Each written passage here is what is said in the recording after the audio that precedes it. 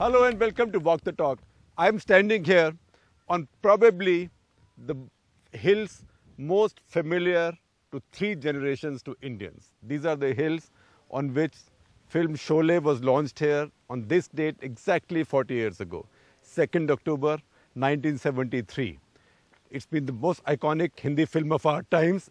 Its dialogue is still spoken by our children and will be spoken by our grandchildren. The most evergreen film ever made in Hindi cinema. And my guest today, the man who made it. You look much too young for a film that was launched 40 years ago, Ramesh Sippy. Well, I felt old then and I feel young now. You know, this place is called Ramanagaram. About what? Yes. About 60 kilometers outside of Bangalore. About 50, yes. Yeah, but a lot of the country will know it as Ramgarh. In fact, maybe many people around this place will know it as Ramgarh now because Absolutely. You called it Ramgarh in the film. That is quite true. And a film was made after that, Ramgarh ke Sholay. Ramgarh ke Sholay, yes. वो मालेगांव में बनी थी, पर मालेगांव के Sholay.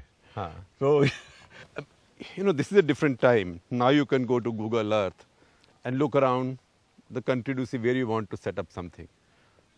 This was very far from anywhere in 1973.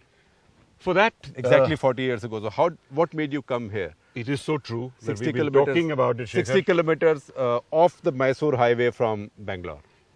It's true, Shekhar. It's very, very. I can't believe the coincidence that we've been talking about it for the last 6 months. Right.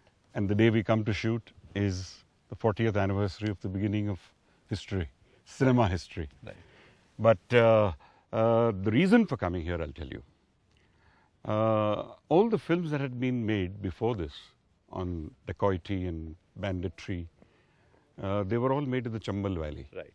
Wo Ganga Jamna ho, Jai Jeene Do, Sunil Dutt's, even the Raj Khosla film, which was a huge big hit, Mera Gaon Mera Mera Desh. Gaon Mera Desh. So all And all these, that Sona Le Ja Re, Chandi Le Ja Re type dacoit songs. and a lot many. But even Mera Saya, which was a hit, but not a dacoit film, but set up somewhere there. Yes. The Jhumka Gira Re. strange thing about it is, I just felt we're going to do this. Let's make it different, because everybody's gone to Chambal Valley. So there was also an opinion, of course, that. Why not But Chambal Valley? But then Chambal Valley is the place where banditry was famous.